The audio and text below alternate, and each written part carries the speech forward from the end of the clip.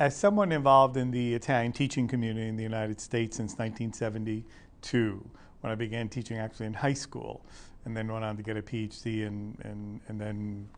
began a career at the college level, I wanted to take the time out to thank our ex-ambassador, Giulio Terzi di Sant'Agata, for the immense help that he has given the Italian-American community and the teaching community, especially with regard to the reinstatement of the advanced placement program in Italian, and also all the other assistance, all the other help that he has given us with regard to the promotion and promulgation of Italian language and culture here in the United States.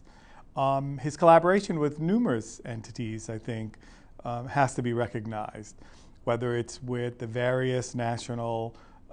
Italian-American organizations, National Italian-American Foundation, the Order of Sons of Italy. He's also been extremely helpful with other organizations, such as the American Association for Teachers of Italian, the National Copilas in Washington, the fairly recently Italian Language Foundation, and other organizations that were involved in the promotion of Italian culture. He's also been extremely generous with us here at Calandra Institute, and when we needed to have his word, his support for something, he was very gracious in getting us all sorts of communiques and things of that sort that came not only through the Calandra Institute, but also through iitaly.org when there were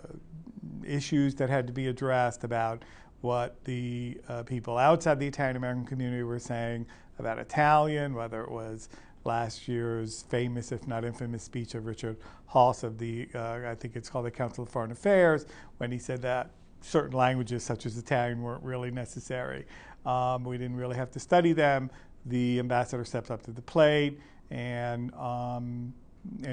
made his own statements in that regard and offered us all sorts of support. Most recently, I want to thank the ambassador for,